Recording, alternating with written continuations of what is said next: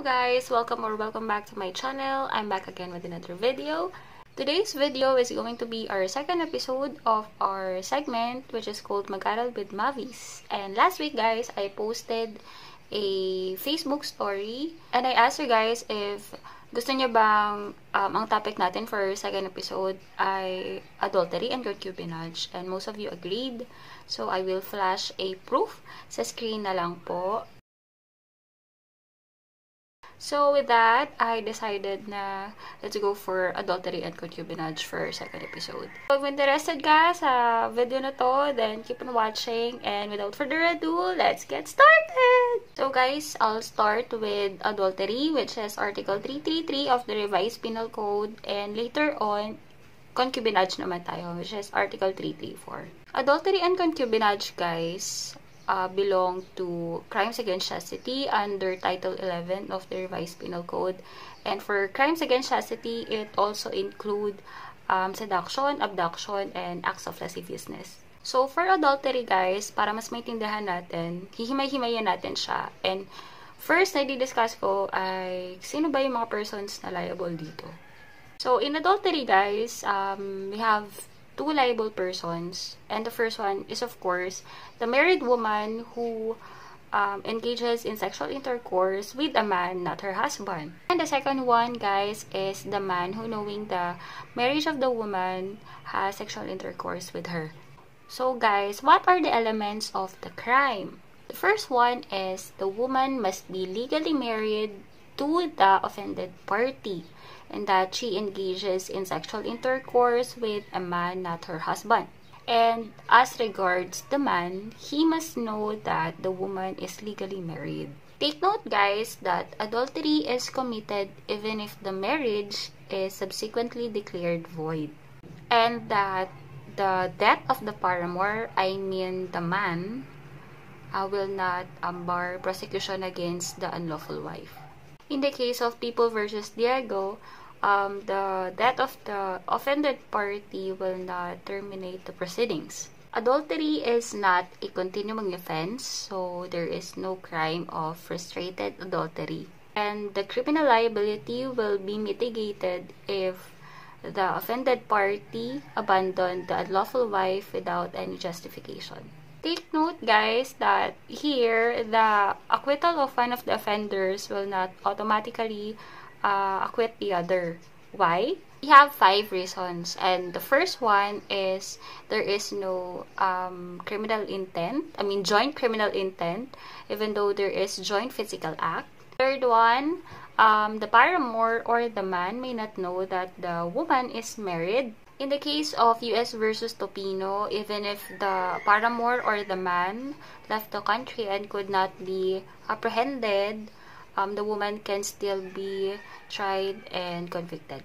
And the fifth one, in the case of US versus De La Torre, if the woman or the unfaithful wife died, independence of the case, it will not bar prosecution against the paramour or the offender man. Guys, in adultery ba, can pardon be granted? And the answer is yes, and there are some requirements for that. So guys, there are 2 requirements. The first one is pardon must come before the institution of the criminal action, and that both offenders must be pardoned. In the case of People versus Muguerza, the act of intercourse with the offending spouse subsequent to the adulterous act constitutes implied pardon. So in recrimination guys, in the case of People versus Flores, the illicit relationship of the offended spouse mitigates the liability of the offending party or of the offending spouse or the unfaithful wife. Let's drink coffee guys. Shout out pala to my best friend M for giving me this mug na merong nakalagay na name ko. Actually, gusto ko lang mag-thank you kasi na-remember niya yung 10th year ng friendship namin. And I believe hindi siya 10th year kasi we started our friendship siguro mga 2009 when we were in 3rd year high school. But thank you for this gift. Actually, wala pa akong gift sa kanya. So, I know you're watching my vlogs. I know you're watching my videos. And thank you for that. Thank you for the friendship. Thank you for the sisterhood. And I love you so much. By the way, guys, this mug is from Shopee. And yung shop niya is called Ainor Stuff by Ainor or Ainor Tuguegarao. So, lilink ko na lang guys yung shop niya down below para if interested kayo, pwede kayo mag-order sa kanya. Actually, kasi sobrang tibay nung glass niya. Super cute nung pagkakalagay nung name and I love it so much. Malaki pa siya. So, talagang magagamit niyo siya ng mabuti. So, that's it guys for adultery and punta naman tayo sa concubinage. That's Article 334 of the Revised Penal Code. In concubinage guys, the persons liable here, we have two. The first is the husband or the man who is married and that the paramour or his paramour, the woman who knows that he is married. By the way guys, concubinage yung talagang or yung tamang pronunciation niya, hindi concubinage kasi meron pa akong mga naririnig na concubinage daw. So the correct pronunciation is concubinage. So guys, what are the elements of the crime? So in concubinage, the husband or the man must be married and that he committed any of the following acts. The first one, guys, is keeping a mistress in the conjugal dwelling. So, the mistress must live therein as such. By the way, guys, conjugal dwelling is the home of the husband and the wife, even if the wife temporarily is absent therein. Second one, guys, is having sexual intercourse in scandalous manner with a woman, not his wife. Scandalous manner, guys, means that the act consists of reprehensible words or deeds that offends public conscience, redounds to the detriment of the feelings of honest persons, and gives occasion to the neighbor's spiritual damage or ruin. Third one, guys, is cohabiting with a woman, not his wife, as as husband and wife in any other place. Sorry.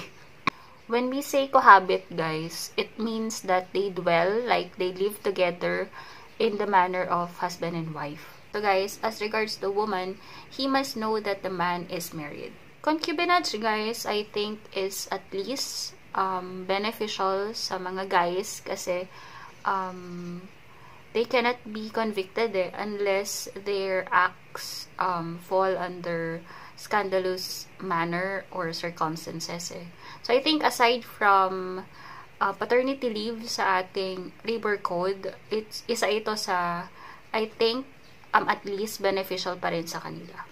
In the case of Beltran versus People, the pending case for the declaration of nullity of the husband's marriage is not a prejudicial question in the case of concubinage. So guys, if napansin nyo, between the two, adultery and concubinage, adultery is more severely punished than concubinage. Why?